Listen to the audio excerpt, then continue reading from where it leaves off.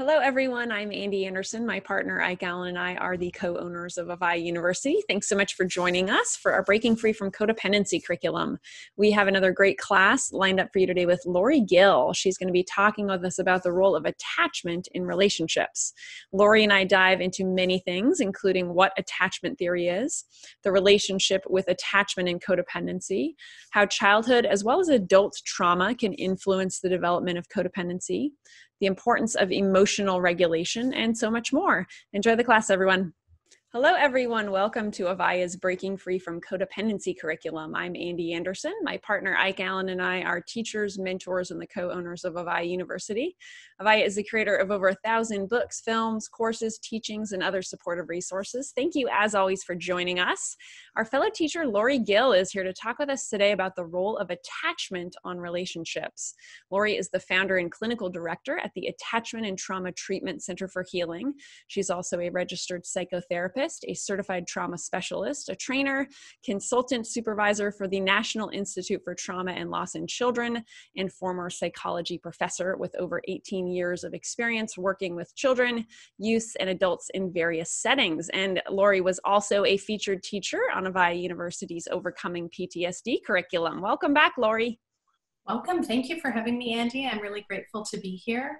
I think this is such an important topic and look forward to exploring it further. Yeah, thank you for saying yes to be here again. I really enjoyed our first conversation, and obviously I think so much of codependency comes out of trauma. So our first conversation around PTSD, then leading into more of a relationships, I think is perfect. So given that the title of your talk today is about attachment in relationships, can you talk a little bit about that, and how does that weave into this topic of codependency? Yeah, absolutely. So it's a great question. We know that as human beings, we're relational beings. We're born primed for attachment, attunement. There was a time that this was thought to be kind of a luxury, right? You have food, shelter, water, you have everything you need. But we now actually know that healthy attachment relationships help to optimally grow our brain. They develop and entrain our nervous system to a state of regulation. They help with the development of the parts of the brain that help us to notice our feelings and differentiate ourselves from others, learning how to relate to others throughout the lifespan and have relationships, and also how to regulate our emotions. So they're really actually critical. And many times what I find in the work that I do with people who've experienced trauma and attachment trauma in particular is there's this sense of shame around, what's wrong with me? Like I jump from one unhealthy relationship to another, and people are so aware of the pain and the shame that they're feeling around that. But really what they're doing is being human beings, right?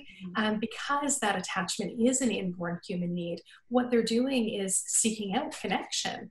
And this is especially true when we haven't had that healthy foundation that has, developed our nervous system to have tools and resources and supports and people in our lives, right?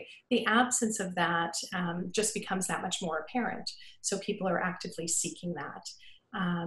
And we know, from a neurological perspective, I think it's important to touch on that intense emotions actually activate the brain and can wire it the same way as addictions. So when I have an exciting emotional relationship, or I feel seen, or I feel heard, there's a reward center in the brain and the limbic system, which ties in again with emotional regulation and feelings and affiliation, that's activated, and it feels really good, right? And we can see the release of dopamine in that, oxytocin. So this feels really, really good for our brain, our body, our nervous system. And then the absence of those relationships can bring about the anxiety, depression, loneliness, right? Pain. And so it can become a cycle, right? Where when we have the absence of those relationships, we have this tremendous pain and hurt and longing to connect. But unfortunately, a lot of people don't necessarily know what that healthy relationship looks like. And so you see people that on both sides are actively seeking to connect, but they may not necessarily have that healthy template or foundation for how do we relate, right? What does a relationship look like? How is conflict resolved? How do we show intimacy? And that's where, you know, we see people coming together, but not necessarily having the tools and resources to know how to make that relationship work in a healthy way. Got it. So do you have any strategies or tips or tools for people to learn to have a healthier relationship with, I would say, first and foremost, themselves? Because I think that's a big issue. I think a lot that surrounds codependency, but also then building upon that, having a healthy relationship with others. Yeah, absolutely. And I think you're exactly right. The first thing that we need to do is to be able to focus on self, right? And to tend to ourselves, we need to know, you know, what we're feeling. We need to be able to be embodied. And that's really hard when we're experiencing trauma. If we're in relationships where there is trauma or there's been past trauma or, you know, there's activation, it impacts that higher order kind of self-reflective part of the brain. So we often work with people on kind of identifying even who I am as a person, what I'm feeling, what I want, what I need, and doing some of that self-discovery work, which really spends some time figuring some of these out in conjunction with treating the trauma that is making it hard to stay in that self-reflective part of the brain. But one of my favorite techniques and tools that I like to use for both of these aspects actually is based on Dr. Laura Parnell's resource installation. So she has a great book called Tapping In. And what I often say to people is, can you envision, you know, the words, qualities, characteristics that you as yourself would like to have? Right? So this can be kind of a present and future self, or it can be a future self, but, and guiding them to think about like what words, qualities, characteristics would they like to have? And then we can use a form of bilateral stimulation, which really just helps with integration in the brain.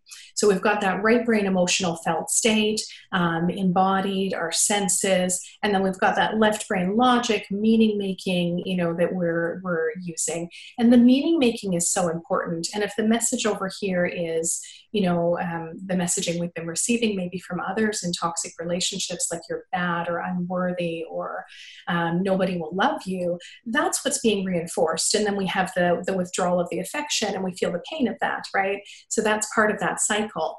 So if we want to change that, part of it is also changing the messages that we're sending ourselves. So it's not to minimize what's happening, right? We want to acknowledge what is there. And this is where I often use that name it to tame it strategy that I think I mentioned before. So we're going to name, yes, you know, I have this pain. We're going to name and acknowledge the trauma, but then redirect our focus onto the healing or where we want to be. And that really is, from a neuroplasticity perspective, we're changing what we're focusing on, which is changing the way that the brain is responding and changing our behaviors. So a very simple technique, it's not simple because it requires repetition and intentional practice, but you can bilaterally tap, which is just right, left, okay? It doesn't have to be crossed over, it's just easier to demonstrate there. Many people prefer tapping on their legs, but you would think about those qualities, characteristics, traits that you would like to have, and then I would invite people to, you know, close their eyes and tap that in and see those qualities and characteristics in themselves. Tara Brach has a beautiful future self meditation that goes nicely with this as well, that pairs quite nicely. And the idea would be to practice seeing self the way that they would like to be in the future. Similarly, we can do this with relationships, right? We can think of the qualities, characteristics, and traits of a healthy relationship or a desirable relationship. And I would typically write those out or map those out as well, and then use, the bilateral stimulation to tap that in. And what this does is it seems to bring it from up here in our thinking brain into our body. And when we're increasing the integration, it makes it so it's more readily available for us. The other piece that I think is so important is meaning making. So a great resource is Dan Siegel's book, Parenting from the Inside Out. And I believe you've had him as a speaker before as well, which is wonderful. But the research is showing us from an attachment perspective, it's not so much what our attachment experiences were like that impact our later life relationships. That certainly does. But the greatest indicator is whether we have been able to form a meaning of our experiences. So can I tap into that emotional felt state of my experience and make sense of it at that left brain logical level? Now, naturally, this can be really charged work, so it's good to do with a therapist. But I find that that book, even if you're not a parent, is such a great resource for understanding how our relationships shape our brain and our nervous system. And also, there's some great self-reflection exercises there that allow us to tune in to the impact these things have had on our life. And that allows us to consider how we may want to change things as well. Got it. Yeah, I think I remember you talking about that the Dan Siegel's book last time as well. Obviously, definitely worth checking out. It's not one of his that I've read, but so what about for people who are like currently in an unhealthy relationship? Let's say they're struggling with codependency, as I think most people who are watching this are. They're in some kind of toxic relationship dynamic. Any tips or strategies for them who are in it right now? Same kind of thing as what you just expressed, or different? Or That's a piece of it. That's a great question. You know, when we're in it, I think what's important to understand is the impact this has on the brain. And same thing, I have a lot of clients that I've worked with that have come out of intimate partner violence relationships, and they're like, what's wrong with me? How did I stay in this? How did I do this for so long? And I think what we need to come back to, and I won't describe it again because I did previously, but that hand-brain model, right? So when we're flipping our lid, so when we know that when we're in these intense emotional states, whether it's verbal abuse, or you know, we've been conditioned to believe that we're not worthy, or we're having affection and then it's taken away, all of this stuff impacts the way that our brain functions. And when we're in, you know, toxic relationships, I liken it often to be like treading water, right? So it's like we're treading water, and that higher order reflective thinking part of our brain is just not online. It can't be. We're just trying to stay afloat and, you know, walking on eggshells and trying not to cause more chaos, right? And get that love and affection that we so desperately need as human beings back. So I think part of it is understanding that one of the primary goals is, how do I treat the stuff that's driving the activation, right? How do I treat the traumas? So even if people are in unhealthy relationships, doing therapeutic work that allows them to process the trauma of what happens or is happening is really important. That helps to reduce the arousal. Mindfulness and meditation also strengthen this prefrontal part of the brain, which gives us more of that higher order awareness and reflective function. So any activities that people can do that focus on emotional regulation or strengthening the prefrontal part of the brain, all of those are going to be tools and resources that we can use. And I think we're just trying to stay safe. Like, you have a lot of people right now that are sheltering in place in violent relationships or unhealthy relationships. And things like finding a calm corner in your house, you know, trying to notice arousal activation when it's getting big, and maybe trying to avoid engaging and going to a space in your home where you can just try to regulate until things settle. A lot of the strategies that are recommended for people in these relationships right now are a bit different during this time. So I think, you know, the goal really is just staying safe as best as we can. With clients, I also often explore all of the potential outcomes. So we'll look at, you know, what are the potential outcomes of being in this relationship? And often people would love the partners they're with to be able to change and have healthy relationships. And sometimes this just isn't possible without support and help. But I always will encourage people to connect with things with their heart and their gut. So look at the potential outcomes and try that on, not with the thinking part of your brain that's reasoning and rationalizing and justifying, but with your heart and your gut. Feel it and notice, does this feel okay for me, right? Can I live with this? The last question, you know, we'll look at different options like moving out, living independently, staying in the relationship as it is, going for help, you know, staying in the relationship as it is now for the rest of your life. And most people, when they feel that in their heart and their gut, they're like, oh, because that's not what they want, right? And if that's what's coming up, then I think it is linking up with a support in your area that can help you work through some of that, develop a safety plan, heal some of the underlying trauma that's there, and really figure out, who you are and what your wants, needs, goals. What are the things that nourish you, right? Those are so important for our own healing. Yeah. Got it. Awesome. Thank you. I appreciate that. And I appreciate you also talking about it relevant to our times, the interesting times that we're in right now. And yes, many people I know are struggling in close quarters, let's call it, as far as that goes. So what about what would your definition of codependency be? I often actually stay away from labels, to be quite honest with you. Yes, and a lot of people do.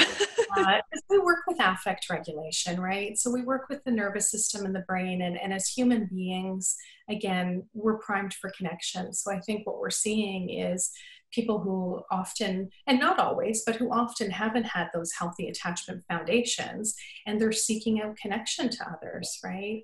And that's healthy, normal, optimal, right? It's more about how do I have a sense of what I do want, and discern green flags from red flags, so that I get a sense of when I'm meeting somebody, does this feel okay or does it not? And then doing our own healing work so that we do know what we want and know what emotionally regulates us in the moment. Got it. Awesome. So for people who, one of the things that I come across a lot in exploring this topic is people struggling in losing their identity in relationships with other people. Do you have any suggestions there on how to, if people are getting into, and it's not even just a romantic relationship, it could be friendships, it could be all sorts of things where people they lose themselves. They don't stand up for what they want, or they become a chameleon and all of a sudden all their likes are the same as this person's, that kind of thing. Do you have any thoughts around that, about how to navigate that? Yeah, so what you're describing is really common actually following attachment, because quite often when there's early childhood trauma, and again, not always the case, but if we are not heard or we don't feel seen, or maybe it's not safe to be seen or be heard, then we do want to blend in, right? We do want to be pleasing. We do want to not cause trouble. And we so want to be liked and loved and cared for. Of course we do.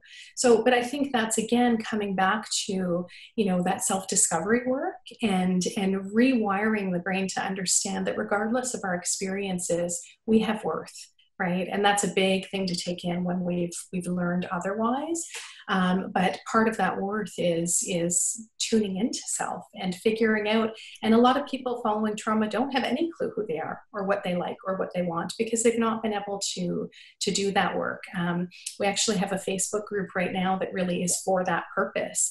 It's a free group. We've set it up for COVID, and it's all about, this month's focus is on connecting to the body and the mind simultaneously, but we do daily meditations and mindfulness exercises, and we bring on guest speakers like gardening maybe, or painting, or coffee hour chats, to give people the opportunity to try some of these different things and see, what do I like, right? What does bring me joy? If we're sheltering in place, how do we, be mindful about what we're filling our time with? So we can binge watch Netflix, and I get it, and I've been there. But also, can we watch something that teaches us maybe some emotional regulation skills, or teaches us how to connect with self, right? Or finding out what we do that nourishes us and fills us back up.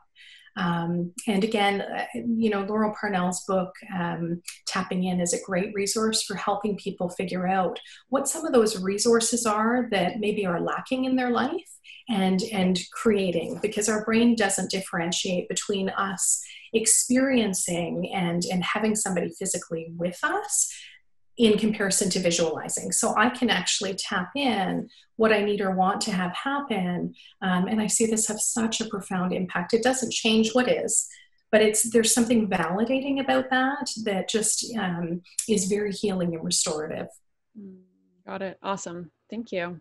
So speaking of validating, I know another thing a lot of people struggle with is trying to get validation and approval from outside of themselves. And in this topic of codependency, that's a common trait. So any thoughts on, obviously we need to have healthy connection, but at the same time, if we can't be validating ourselves and I guess approving of ourselves so that we're not always looking for it outside, it can be really unhealthy in my experience. So any thoughts on how people can learn how to do that, learn how to approve of themselves so they don't have to get it outside of them? Yeah, great question, Andy. Again, a lot of that involves that higher order self-reflective function, right?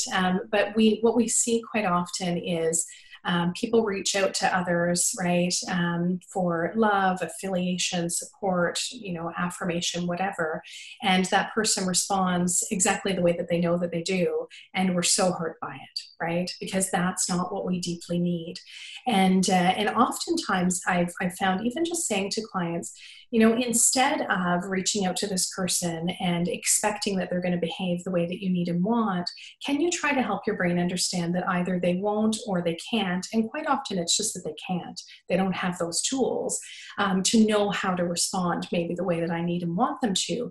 And when we shift the expectation, because I can't control others, I can't control their behaviors, but I can control the impact I let it have on me and the meaning I form. Right? So if instead I say, you know what, I need and want this person to behave this way, I'm naming it for myself, I'm validating it, but I know that they can't or they won't. So I'm not anticipating anymore that they're going to do that. That seems to help shift the dynamics. And interestingly, it changes the relational dynamics when we expect things differently. Right? So if I'm just saying, you know what, I know that they can't or won't be supportive because that's their personality or, their history, then it's looking at how can I fill that, right? How can I fill that for myself? And again, it could be, I need and want my father to be responsive and loving to me. Right? So that's where if I were working with somebody, I might say, would you like to imagine that, right? What that might look like, either with them or, Laurel talks about an ideal father, where we look at the qualities, characteristics, right, of an ideal father and tapping that in. And I know it sounds funny, but unless you've experienced it, like I see the profound healing that happens for people when they're able to do this, because all of a sudden, instead of, having somebody respond in a way that's so hurtful and disconfirming, I'm able to receive and embody what I really need and want, right? And even though it's not maybe what's actually happening, the brain's not differentiating that. So it can be so incredibly reparative. Beautiful. Awesome. Thank you. So here's another question that comes up a lot. Catastrophic thinking. This is something that I myself have struggled with, and I think it's important for people to have some kind of practice or some kind of way to get out of that mindset, because that seems to be something that comes up probably based on, I guess, childhood trauma and things like that, where our minds go into what's wrong. Okay, what hyperarousal, right? What could be wrong with this relationship or myself or something like that. So any thoughts on how to navigate being in like obsessive, catastrophic, like negative thinking? Yeah. So what you're talking about really is like the amygdala, right? That's constantly scanning for threat and on. And that's a big part of the work that we do. We actually do a new amygdala message as part of our integrative trauma and attachment treatment model.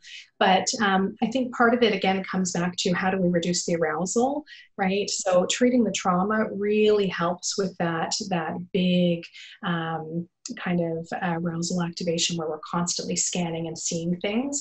We also recognize that window of tolerance becomes smaller and smaller with trauma, right? So it makes it so that we're having bigger reactions to things that perhaps were proportionate to what happened in the past, but might not match. And sometimes they do.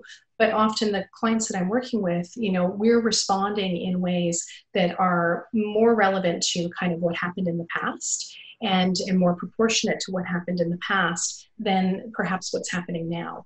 So part of the work becomes looking at, is there actual threat now? And sometimes there is. And if there is, that's different. Then we want to look at safety and emotional regulation skills and reducing further harm as best as we can in that moment. But if it's a false alarm where the past is triggering something in the present, then we want to be able to discern that, right? And really look at, okay, where's the evidence, right? So if I'm feeling unsafe in this moment, just kind of experience exploring, is there stuff that's happening that's contributing to this? Are there cues, and if so, like I said, responding appropriately to keep yourself safe as best as possible. But if it's a false alarm, that's where we want to look at those amygdala messages. So maybe it's reframing, right? And again, I often use name it to tame it, but it might be looking at, so even though at the time this happened, I felt, like I was going to die, or I felt terrified, or I felt really alone, I now know that. And then you would have them fill in the blanks with, whatever is true about their current circumstances. I did survive that, or that I'm safe in this moment, or I have people who care about me, whatever that is that feels true, and redirecting the focus there. And then also leaning into resources that help to support them and their healing. Got it. Awesome. I love, especially the part where you said, where's the evidence? That's such a great question to ask. Yeah. I look at sensory stuff, right? It's always great because, the thinking part of the brain sees things a little bit differently, but the sensory part of our brain is where trauma is stored. It's quick. It assesses things really quickly. So if we tune into the environment around us and really can take that in with our senses, there's a lot that we can glean, a lot of insights we can gain. Got it. How about the art of feeling our feelings? I know I'm kind of jumping around in a lot of different topics here, but that seems to be another thing that people struggle with a lot of times with childhood traumas and relationship struggles is the ability to feel feelings as opposed to feel numb or just feel like states of fear and anxiety. So you have any thoughts there? Well, that's a highly protective, adaptive function that we have, right? Like that, the ability to dissociate. There's so many things that our brain does for us to protect us that really are quite marvelous, right? Because it allows us to escape these unescapable experiences, and is needed at the time. The problem is when it becomes ongoing. But I think that, not being able to feel our feelings is very adaptive when we're in experiences where doing so would be tremendously painful. When we're wanting to kind of increase that embodied awareness, right, for healing purposes, there are lots of great activities. So the DBT style techniques are great. Anything sensory based, right? So focusing on our senses. When we introduce people to meditations and mindfulness, we do so from the basis of present moment awareness. And we're typically starting with awareness of your surroundings, awareness of your senses, awareness of breath. So all of this kind of more sensory stuff is really great for helping us reconnect to the body. Art, play, body movement, singing, dancing, right? Drumming. There's a lot of this stuff that's very prosodic, but it also works with the nervous system, helps to regulate the vagus nerve. So yeah, anything kind of sensory is great. For down regulating, but also for helping us to connect to our body in a safe way, and do it in small doses, right? I think that's the key, is that if you're coming from, and again, the trauma processing is so critical, because I don't want to teach somebody to be in their body and feel their feelings if they're just going to be going back into those intense, terrifying experiences, right? But when we're processing the trauma and reducing that arousal, being in the body is no longer such a threat, right? But we're doing it in little bits. So I'm not starting with an hour-long meditation. I'm starting with something that's maybe 3 breaths, right? And just noticing that flow of the breath in and out fluidly, like the ocean. Or maybe I'm starting with taking in the environment with my senses, but small doses, and giving self permission. People will often think, well, if I can't hold attention to this, or I can't remain grounded for more than a couple of seconds, then I'm not doing it right. And every little bit counts. When I'm doing this work with people, I want to see, can I shift their affective state for 1 to 2 seconds in this moment, right? That's the key. So when there's intense emotions, or when I'm, trying to get into my body, can I do it even for 1 to 2 seconds, right? Can I go to a relaxation place and take in all of those elements of, this space that's soothing and calming for me? And can I feel that even just for a moment? Because when we do that, we're shifting that affective state and we're connecting to the body. Beautiful. So you've mentioned this throughout this conversation, how important trauma, healing the trauma actually is, above everything we're talking about. So if people watching right now obviously have had some kinds of trauma, whether it's a single event or, CPTSD or something that ongoingly, where do you suggest that they get started in helping heal that trauma? Yeah, I think working with somebody who does sensory-based work is really critical. So with trauma, we know that it's stored more in that sensory part of the brain. Brain scans, neuroimaging, Ruth Lanius's work and colleagues show us that right hemisphere, when we're calling trauma, is very busy and active at work. Left hemisphere has less activity, little to no activity. Our speech center is largely offline. So this is where, although I think CBT is great and cognitive, talk therapy can be really great, when we're doing trauma work, we really want to be weaving in the sensory and the embodied pieces. Attachment-focused EMDR is great. We have an integrative trauma and attachment treatment model that we train people around the world in, and that I can recommend because I know it.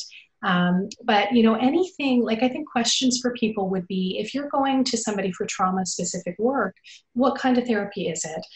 How do they incorporate the body into it? How do they incorporate the breath, mindfulness, sensory processing, right? Whether it's a somatic experiencing or sensory motor, there's lots of great approaches out there. But I think when we're initially starting, we want to start with the bottom up. Right? We're working with the body and the nervous system, because if this part of our brain keeps flipping offline because there's big arousal activation, until we can reduce the arousal, that's when the cognitive reframing and the higher order kind of strengthening and training becomes really, really important.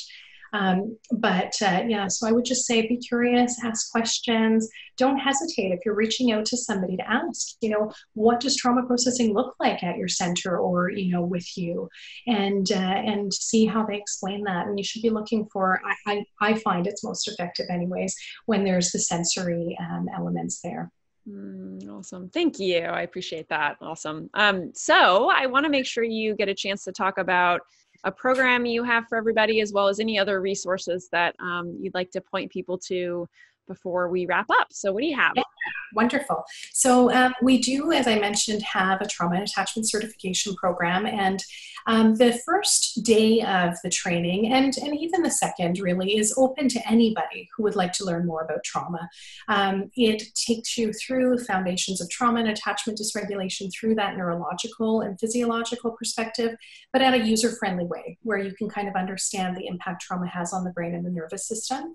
The second day is more so looking at phase-based applications that we can use to treat trauma. So teaching some of those grounding, but also giving an introduction to some of the different processing things that are working, and also some of those competency building pieces of, figuring out who I am, self-discovery, and creating new neural pathways based on, what it is that I'm looking to accomplish. So you can learn more about that on our website, which is www.attch.org.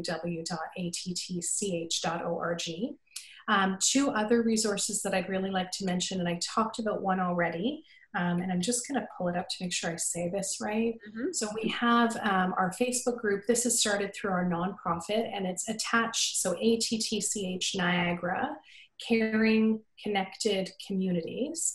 The web link is long, so I won't say that, but you can find it, and it's open to anybody who's looking to reduce stress, build new skills, connect with others. We know people are so isolated right now.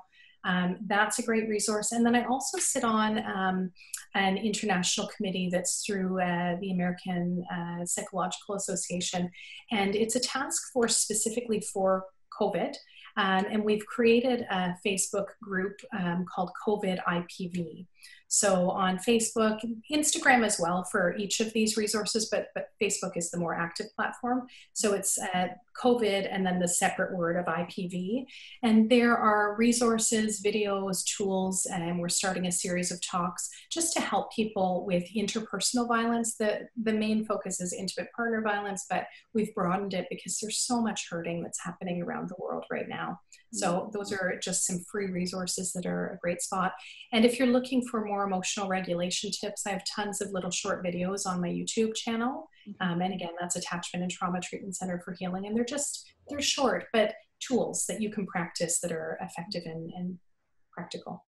Awesome. Thank you. And everybody watching, we have links below to all of that. So you can just click through on those to the Facebook groups, YouTube channel, as well as your program, and check all those things out. Are there any last insights before we wrap up?